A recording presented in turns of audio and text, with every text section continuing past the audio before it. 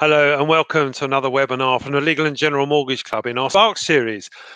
Today I'm going to talk about identification and verification. For the last 3 to 4 years now, I have had many conversations across the industry with our broker community and lender community, and certainly I know the broker community has been wanting to find a way that customers can be helped by only doing identification and verification once and ideally shared. And for so long, this seems to have been a pipe dream, really. And it's been a real challenge just to even get lenders to change their circumstance and allow the fact that the digital world has now come into play, and which for me actually enables a more safe and secure check of data. Well, today I want to say to you, there is hope. There is an opportunity here. And I'm delighted to be joined by Stuart Young of myidentity.org, who has been working on a project for the industry to help us get to a better place and to a point that we may well be able to just do the identity check once and share it across multiple parties. So Stuart, welcome as our saviour, potentially. Oh, thanks very much, Danny. That's a pretty good introduction.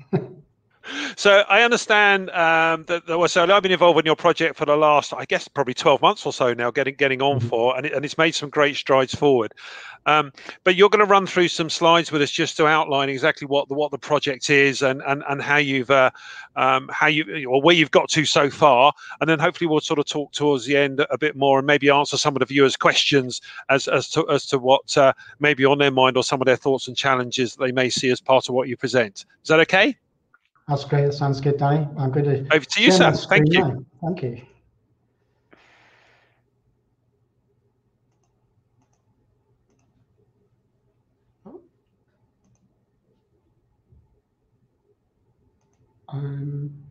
There we go.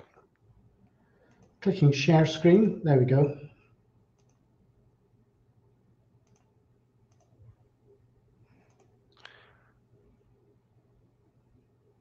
And has that gone full screen? Good. Has indeed.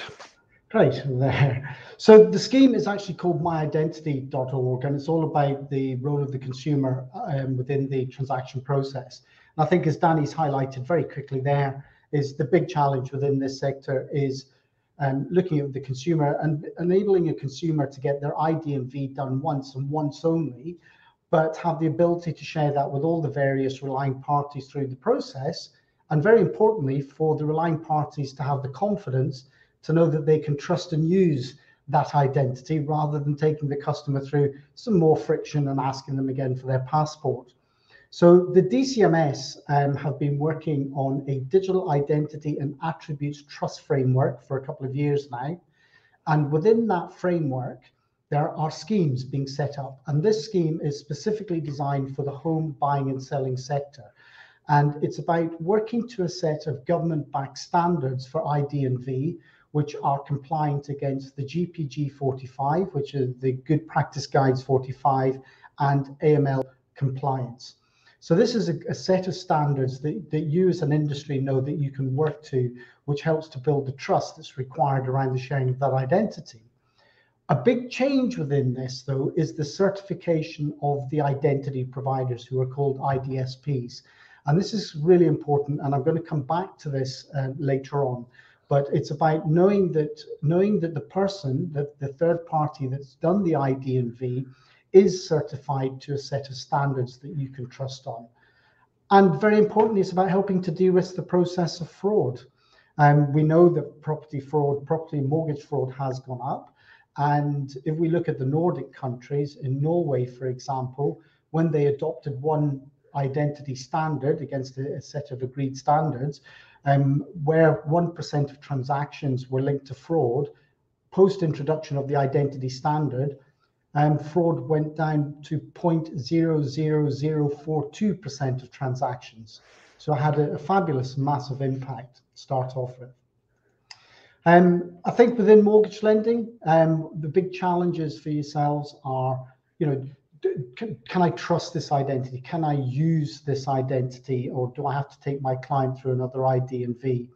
And the role of certified providers, there's different types of identity providers out there working to different standards.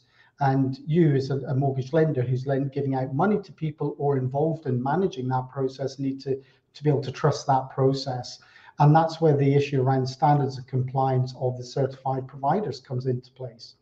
So there is some further resources about the role of financial institutions in identity verification, which you can have a look at later on. But I think within the Digital Identity Trust Scheme, there are some specific market requirements that are needed for home buying and selling, because it does take into account estate agents, conveyancers, brokers, and lenders, all working to different regulations.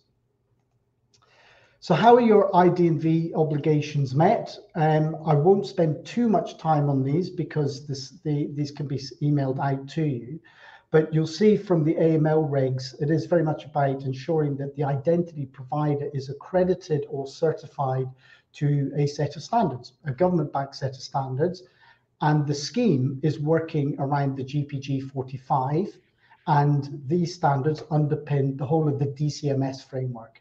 So now that we have someone who sits at the top of the food chain said, we are working to these standards. And for mortgage lending, the level of confidence that is required is medium. So this is the standard that all identity providers would have to work to be when they're doing an ID&V. And there's a variety of identity profiles in this process. And one of the key challenges that we've had is to ensure inclusivity so that a client or consumer is more guaranteed to get through the process, because not everyone has a digital smartphone or has an NFC passport or driving license.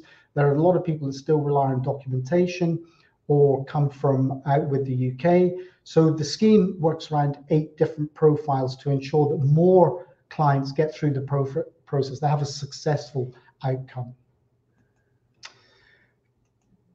The levels of confidence, these come through on the JMLSG and GPG 45. So government is working, there's a little bit of misalignment between the JMLSG and the work that DCMS are doing around the medium level of confidence, but that they're working to resolve that, and we'll have that sorted out in the next short period of time. This scheme is very much looking at the ID&V and the proof of address and date of birth of the consumer in the process. This is quite an important one to pull out, because this issue of trust and do my regulations allow this? So in October 2019, the AML regs were updated. And if I just draw your attention to the highlighted bit in yellow, where it is very, very clear now that you are allowed to accept the ID&V carried out by a third party, so long as that party is certified to a set of government standards or standards that are recognized by the industry. Because this has been a bit of a blocker for the industry to adopt, change what they're doing to trust and use just one identity verification. Because quite rightly, you need to protect yourselves under your CDD obligations. So what's been happening? How the scheme is being designed, the role of the consumer is very important in this process. And what's been happening now is the identity providers with government have been working on the provision of what's called a digital wallet, a personal data store, or an app. So this is where the consumer gets their ID&V, they download it onto their smartphone, and it gives them the ability to control and share that. So no matter where the customer comes into the process, whether it be through an estate agent or a broker, either of those parties will get the consumer to get their ID&V done. The consumer gets it done from one of the list certified providers, and they then have the ability to share that with their estate agent, their lender, their buyer's conveyancer, whomever they need to as part of the transaction process. So that means for the client, they're in control, and it helps to overcome a lot of issues around GDPR. And ultimately, that works then to register their transaction with Land Registry. So the digital wallet is a big changing part in this process, and we're seeing in Europe, the European Union is really pushing towards all consumers having a digital wallet for their identity. But this scheme meets 2 government policies. It meets the DCMS in terms of what they're trying to do around the framework and empowering the consumer to get their ID&V done and share that. And the Department for Levelling Up Communities and Housing, used to be called the Ministry of Housing, Communities and Local Government, but it's now called DLUC, and they're responsible for housing policy, and this has gone to the top of their agenda. So this is really quite important. So it's a positive for this work, because it is meeting 2 government objectives, so it has their full backing and support. And this is reflected in the level of support we've had in the scheme through all the legal, financial and estate agency regulators and representative bodies as well. How does the scheme work? Well, on the left you have, and please don't read anything into this, on the left-hand side you have a random list of identity providers who are all working to scheme certification and standards through the DCMS and through ourselves. And they contract directly with the hub. On the right-hand side, you have a list of service providers from estate agents through to lenders, and they contract with the hub. And what it means then is those service providers on the right-hand side, they can use any of the identity providers on the left. They don't have to enter into one-to-one negotiations or contractual obligations with one IDP. It means they could use a variety of IDPs for different cases, whether it be for complex cases or more simple cases, or to this issue around inclusivity is trying to help people get through the process successfully. So having the identity providers as broad as possible in terms of the service provision is really important.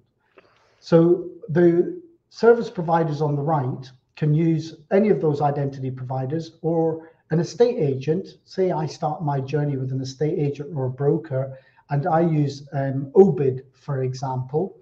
A lot of people might not have heard of OBID, but when my identity is then shared with the lender or the conveyancer, they can check against the scheme that OBID is working to the scheme standards, and then they can trust and use that ID. So that's quite important.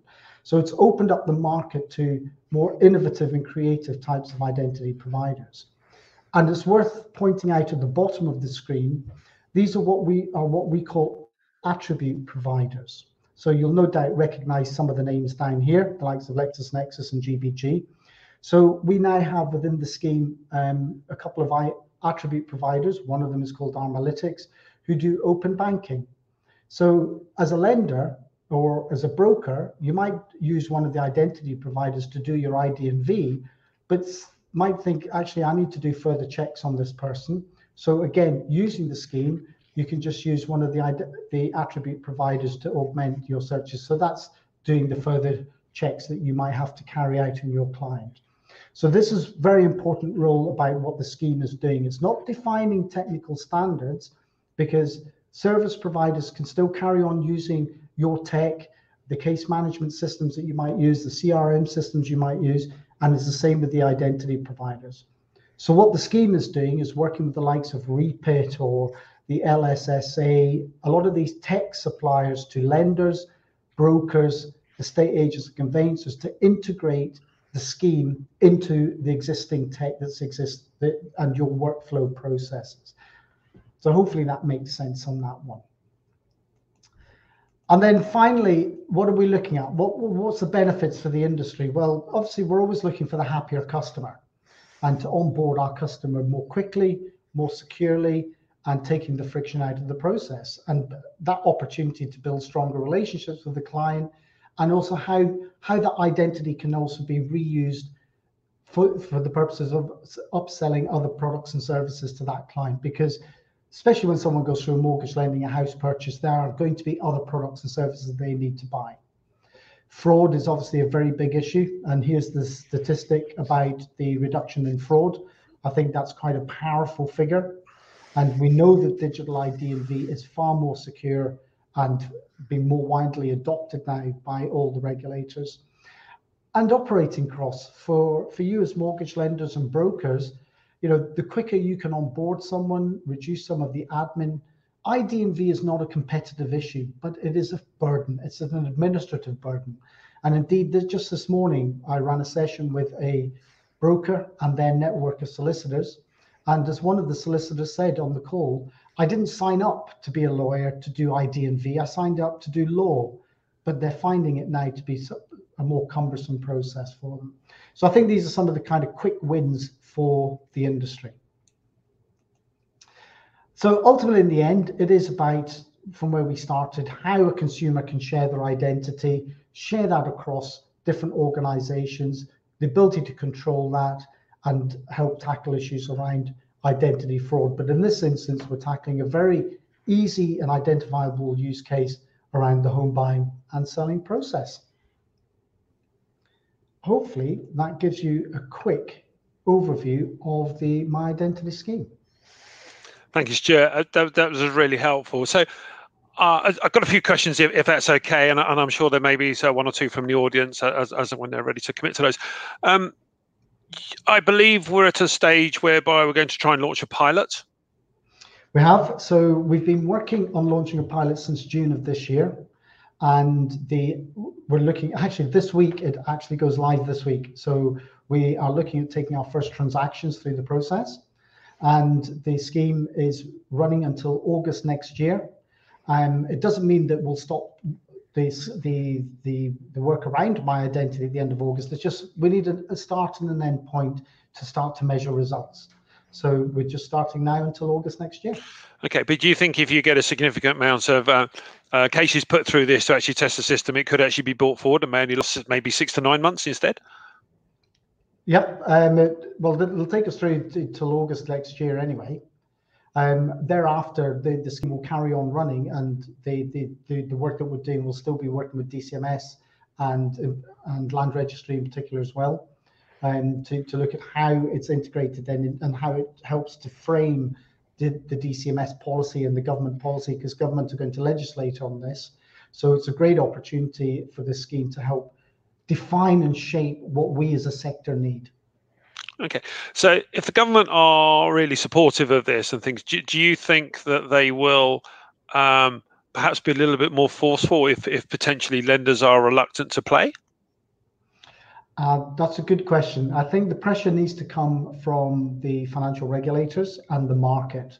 So one example that we've now got from the insurance brokers is they've now publicly stated and come out and said for conveyancers, for example, if they adopt these scheme standards, they can see PII cover coming down by 40 to 60%.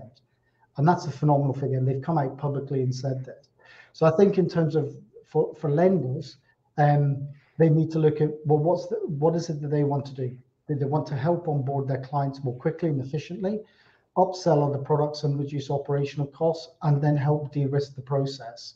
So I think for lenders, it's more a case of looking at where the kind of four main opportunities for them.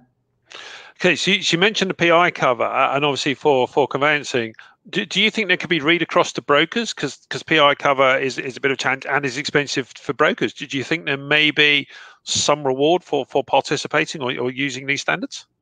I forgot to mention brokers, and you're absolutely right. Yes. So cheaper PI for brokers. Well, that's going to go down very, very well. Fantastic. Yeah. So in terms of the ID&V providers, there's a number in the market. I see the announcement today. You've launched with 5, one or two names that I'd not come across before, but it's a positive step. And I think there's maybe 1 or 2 additions to come. How many more do you expect? So we've got 6 on board now, as you quite rightly say. 5 announced today. We've got another one coming on board in the next few weeks. And we have commitments from 6 to come on board in January. Now, as part of the project, we knew that not every identity provider would be ready to come on board in October. So we agreed with them that we'd have 2 onboarding stages, 1 in October, 1 in January. So we've got another 6 so far who've committed to coming on board in January. The 5 or 6 that are on board just now are quite an interesting crowd. You've got 2, Yoti and Digi Identity, who've been around for quite a long time in the world of identity. You probably recognize their names, both coming at it in slightly different ways. But Yoti now behind the post office identity called Easy ID. And Yoti have come at it from identity very much with the consumer focus. If you look at, there's a company called Third Fort. Now, they've been on the market a couple of years, making great inroads into the conveyancing sector and the house buying and selling sector. very innovative in what they're doing, very customer focused, consumer focused. And then we've got two newer ones like Nuggets and Obid, again, coming at it from different ways, but they're very much based on open banking and using open banking. And they've taken that approach because we've seen open banking in more recent times has come to the forefront. I know open banking has been around for a long time and everyone's kind of wondered about what was going to happen with it. But I think that use case has come to the forefront because COVID has accelerated the need for doing digital ID&V. And government is now legislating on it. So the timing is just right. So we're seeing different types of identity providers responding to market needs. Fantastic. And I guess there's always been a concern around the liabilities and where they sit. Do you think you've got to a point where that's ironed out now and everybody understands what their liability is? I think so. We've done a lot of work on that and with the likes of UK Finance as well about the liabilities. To date, identity providers don't carry any liability because the process is I provide you with the information and it's entirely up to your own risk assessment to make a decision based on the information that I've given to you. But if you look through the scheme, the liability is now pushing back onto the identity providers because in the end, if they don't do what they're contractually meant to do, or make a slip up in what they're doing, that then gives you a recourse. So they are actually having to carry liability now. And that is written into the contracts of the scheme, which might be of interest to people. Yeah, and that's a really positive outcome, Stuart. So I certainly welcome that from a point of view. It makes perfect sense to me. How can you I think these guys need to stand behind the system, as it were, and if they're as good as they say they are, to get the trust and everything moving forward, which is great. You also mentioned that, I know that IMLA have been involved, Amy have been involved. You've mentioned UK Finance, the SCA having it, government are involved. It really sounds as if we've got all the major factions here really supporting this. But are there certain areas whereby we need to get more support? I think it's end user support now. We need to start getting lenders, the banks, the mortgage lenders, the brokers, and of course conveyancers and estate agents engaged in the ecosystem. This is going into a pilot, and from government down through regulators and representative bodies across the four stakeholder groups have all agreed there's an element of risk in this. And there's going to be a point where a consumer will go to Savills. So for example, Savills are working as part of the scheme. And I could get my ID&V done through Savills. And I then go and try and share that with a broker or a lender. And they go, no, I can't accept that. You have to get it done again. I think we've got to overcome that hurdle. And it's only by the industry working together we can drive this forward. The confidence for the industry is knowing that there's government backing behind it. There's your regulators are behind it. Your representative bodies are behind it. It is an industry scheme, and it just requires us all to take it forward because the use case is simple. We've all bought and sold a house, and one very frustrating part for us is doing the ID&V, which is it's not a competitive issue. It's just an admin burden. I agree, and from my point of view, I'd like to see a lot more lenders engage here. I know we've got some on board, which is great, but lenders have moved certainly pre-COVID when they were all insisting that a broker can use technology and projects such as this, but they still had to certify they'd seen original documentation, which I'm afraid in today's world is just in my view, an unrealistic requirement. And it's and a number moved through COVID because actually no one was going to see anybody, so you couldn't get documents to share. And thankfully, I think the vast majority have stayed in that position. Is now, how do we get them to take the next step to embrace what you're doing here, and maybe in line with their current arrangements? So actually proof of concept is absolutely right. So I do call upon all lenders watching this to absolutely get involved and come and see what this is all about. So I know some have, but there's always room for more. And I think the more that come into the market, the greater the confidence and the greater the outcome would be. Would you share that view, Stuart? Absolutely. And I think the industry needs to understand and have the confidence to know that their regulators will support them. And I'll give you a very good example. For the estate agent sector, were very reluctant to take part in the trial because of their fear of HMRC, because HMRC regulates them or supervises them. And just as you said, Danny, the estate agents have to see in their regulations, they have to see the original documentation. HMRC, we have it on record now, on video, with HMRC have come out and told the estate agents, we will support you through this, because they are changing their regulations over the next 6 to 18 months, because they realize how archaic now their processes are. The digital ID&V is a far better and more secure way of doing it. So it's the industry's moving, it's a shift that way. Okay, so a question that's coming in, Stuart, and it's all about funding. So I know that some firms would have arrangements with IDPs already. How do you see the funding of these searches actually happen, or is it sort of all taken care of behind the scenes? There's two ways that are happening. One, lenders, brokers may have an existing relationship with a IDP, and the scheme is still designed to support that because those contractual arrangements exist, and that's absolutely fine. So the scheme is not designed to have any adverse impact on any commercial agreements. However, the new introduction into the scheme is the ability for an estate agent, a broker, a lender, whoever it might be, to actually push the cost of getting the ID&V done directly onto the consumer. It's my identity, I control it, I want to share it. And this is very much meets under the objectives of DCMS about empowering us as citizens to control and manage our own identity. So this is where it's caught some of the IDPs, some of the more, can I use the term, traditional IDPs who've been operating in this space. They've been caught on the back foot and are not ready to meet the standards of the scheme about the ability to meet the needs of the consumer. Okay, I mean, that's positive to hear. So if brokers have got current arrangements with IDPs, then that works. But I understand, ultimately it could go to the customer. And realistically, I mean, a search is quite cheap anyway in the scheme of things. And even if it has to go up slightly in price, I don't think that's a problem. Are you able to share what mortgage networks have been involved through this discussion process, and how that's sort of looking? And also, if you get a lender aboard, networks have their own compliance which needs to be met. What's been the sort of feedback from the networks and how they've received it? From the couple of networks that we've been dealing with, has been extremely positive. So this morning, for example, I did a session with Fluent Money and their broker network, and they brought on some of their panel solicitors who've all said yes. Overwhelmingly, the response we're getting is very positive, and we're engaging with others. So, for example, Impact SF or FS, I always get that one wrong, so my apologies to them if they're on the call. And again, the feedback to them is positive. With regards networks having their own compliance, well, everyone is working to one set of standards. There is only one set of compliance standards, and the scheme is working to those standards. So whilst everyone's saying, oh, we have different standards, it's your interpretation of the standards might differ, but the standards are the exact same. And from a financial services sector, it's actually a lot easier because you're regulated by one regulatory body, UK Finance. If you take the port conveyancers, they're regulated by CLC and SRA, and their standards conflict with each other. And then you've got the estate agents who are regulated or supervised by someone else.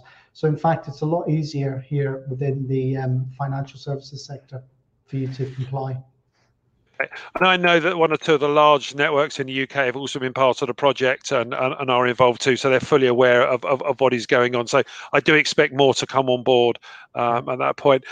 Stuart, this has been great. We have actually unfortunately run out of time for today. If any of our viewers have further questions, please do let's have them, and I'll refer them to Stuart, and we'll get a communication out with the answers.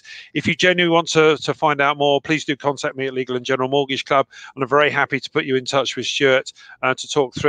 This for me is a project that we have been waiting for a long time. I still dare say there's still a lot of work to do, but someone's been bold enough to actually take it on and actually try and make a change in our industry for the better, not just for our brokers, but for lenders, but for our customers too. So I suggest we get behind and support this because it's something we've been crying out for a long time. Stuart, thank you ever so much for your time. Those that have watched, thank you for coming to view this, and we look forward to seeing you all again very soon. Goodbye. Thank you very much for having me.